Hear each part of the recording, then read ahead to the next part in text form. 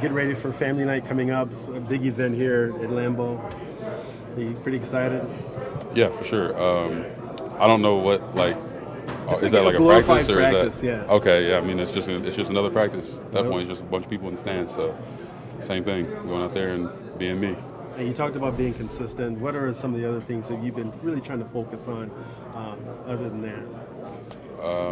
Just really getting better with my hands. Honestly, that's the most specific thing.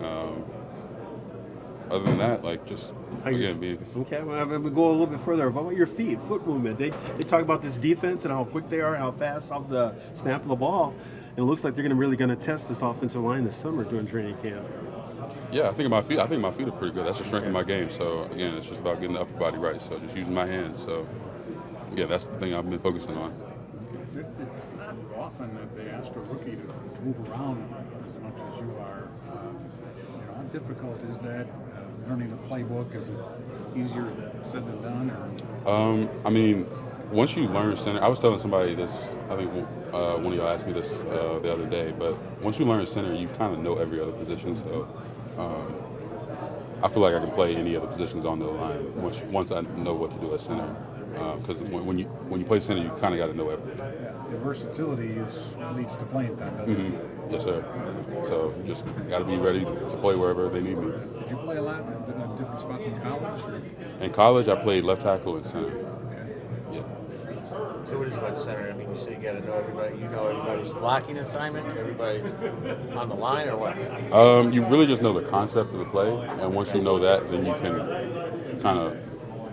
You don't necessarily know like all the calls and stuff, but you kind of know what to do at every other position. So that's kind of been the advantage that I've had, learning center.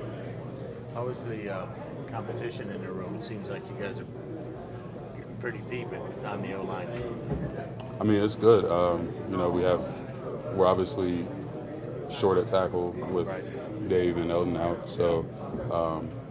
Yeah, it's obviously good competition at every position. You got to come and earn your job every day. So. Because of injury, there's potentially spots up for grabs to Yeah, start the year. exactly. Are you thinking about that right now? No, I'm just taking it day by day and just going out there and doing what I can do. How demanding is number 12 out there? Who? Number 12. Oh, number 12. Yeah, I mean, obviously when you're in with him, you definitely got to know what you're doing. Sometimes he's in the huddle just. Telling people what to do, and you just gotta, go out there and do it. So, obviously, yeah, when you're in with him, you gotta be able to execute at a high level. So, Are you having the time of your life right now? Yeah, for sure. This is definitely surreal being out here, with him and all these other guys, and playing the sport that I love. So, yeah, for sure. Generally speaking, defenses may have a little bit of the edge and upper hand early in camp. Are you guys anxious and ready and wanting to get those pads on where you can play some real football? Yeah, for sure. I mean, obviously, going out there and practicing with just helmets on is whatever. I mean, it's not how you play. So once you get the pads on, you really see who's going to step up to the occasion. So it's definitely good to get out there with the pads. And tomorrow we're going to be in full pads, so it's going to be even more real.